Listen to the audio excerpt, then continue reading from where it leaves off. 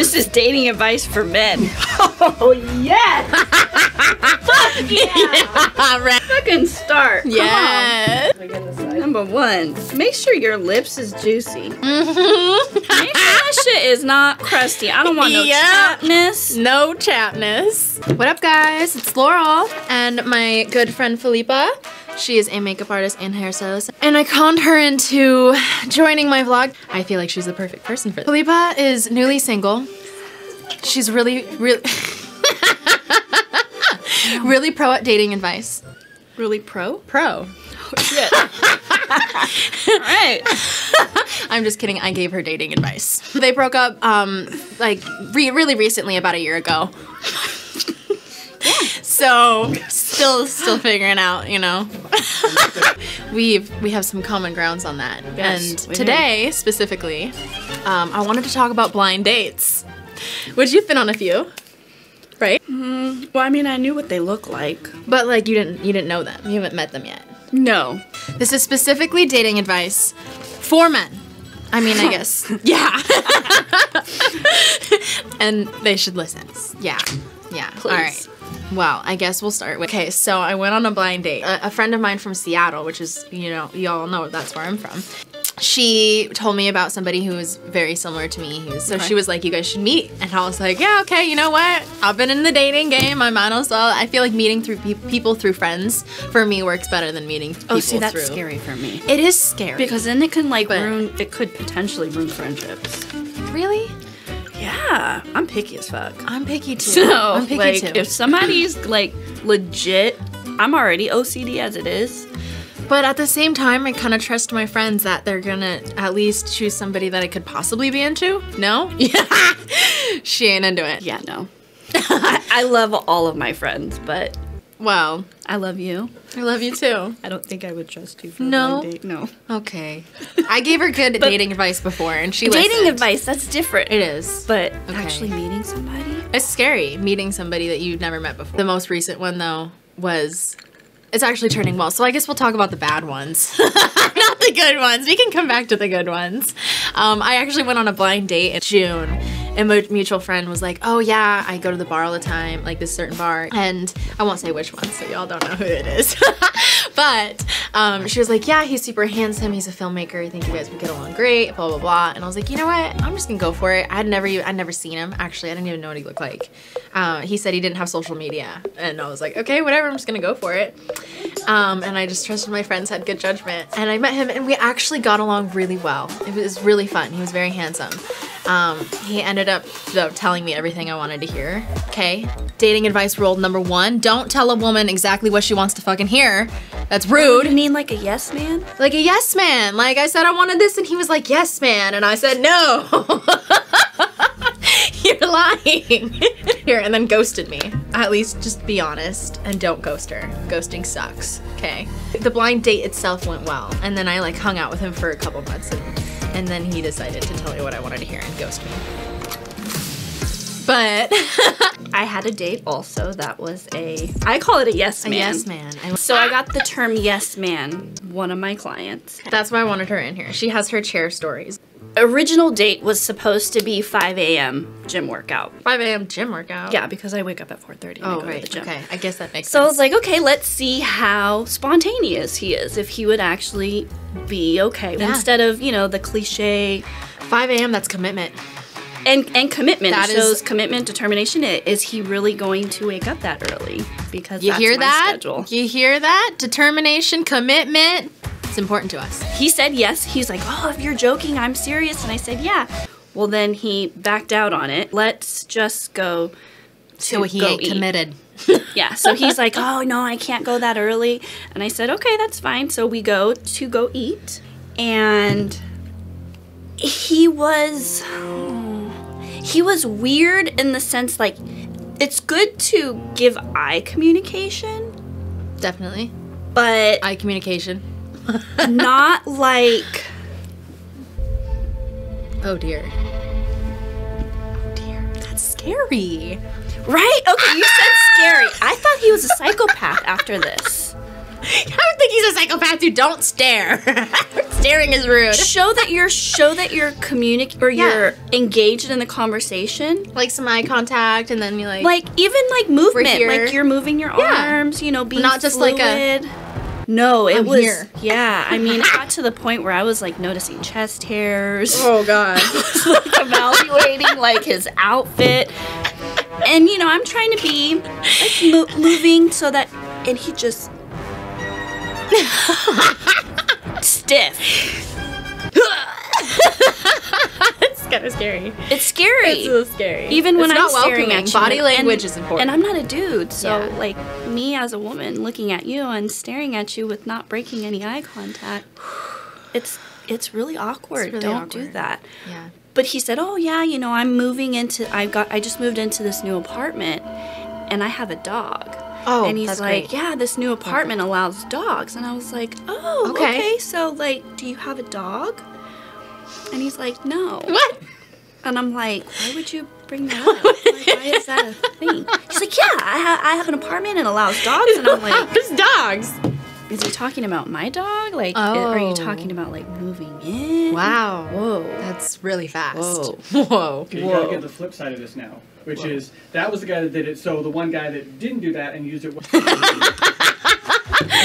have to think of a time that a man did it well. We've had a lot of bad dates. There's been a lot of bad dates. A lot of bad dates. Dating's not my thing. I especially in LA. It's a world of its own. It's I guess the good advice is like talk about your character and your personality, but when you get too personal, where it looks like you see yourself future-wise with this person, don't do it on the first date when you just meet them. Creepy Staring. eyes is staring stiffly with your body stiffly, not breaking eye contact in a very psychotic way. In a very psychotic way. Don't do that. So I think it's definitely important to keep eye contact with your date, making sure that they feel special and that like your full attention is on them, right? I want Yeah. full attention on me when I'm. But there's different date. ways to do full attention. It's Yeah. like, you know, little caress of the shoulder, Yes. maybe like a hand on the knee. Yeah, That's not up the knee, Yeah, not up on the knee. on the knee. Gentlemen, there's a difference. There But is. Communicating in the sense where you're being fluid, like moving your hands, and it's not. So don't be stiff when you're communicating and showing. It's okay the to be interest in nervous. the person. It's okay to be nervous. And that's why I crack jokes, because Yeah. when I can tell that they're nervous, I'm like, okay, I just want you to know, like, I'm just a normal person. Yeah, I'm saying something that's not creepy. Yeah, me too. Another blind date, actually. What's kind of funny about this is that it was the same friend that originally suggested the first guy. So I don't know why I had thought that the second suggestion was going to be any better than the first. Okay. It was very gentlemanlike. He picked me up, you know, he opened the door. He'd asked me what my favorite food was, and I love food. Oh my and I God, said I love Italian, food and he too. brought me to an Italian place, and I was like, okay, he's listening. Had a really nice time, but I just didn't really vibe with him. But I don't think he understood my body language of being like, I'm not really into this. So after dinner, he asked me if I wanted to go on an adventure. And when he said adventure, I was thinking like, oh my gosh, we're about to like go to the ocean and I don't know, jump in the water at night or like do something crazy or something adventurous, you know, that you wouldn't really think of. Not like, let me take you to the Griffith Observatory and be romantic where there's a ton of tourists. A little weird, and I don't know. Maybe it's me. Maybe I'm overthinking it and he was just being really nice or something. And I hung out with him again. Did not. How long did these dates last?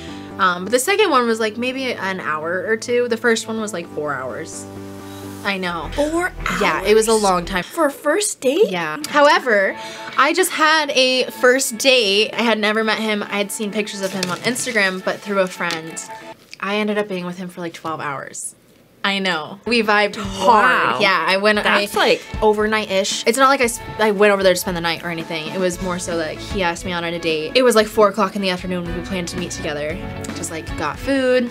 We ran out of gas and we ended up, I know. that's That's pretty. We ran into gas. I first met him, and we were like downtown, right across the street from a detective parking lot. And the cops kept driving by, and we were like, "Why isn't anybody pulling us over?" And like the windows were getting hot and steamy, even though we weren't doing anything, just because you're like sitting in a car. And I think that's why the cops didn't like stop us. That's like a really fun story, though. Then we sat and we ended up talking for hours, like 2 hours, and then we finally hit up his roommates, and like they brought us gas and yada yada. But we ended up going to his place because I was like, let's just like go kick it. And I met his roommates, which they were both from Seattle too. And I just was like, well, that's awesome. And I vibed with that.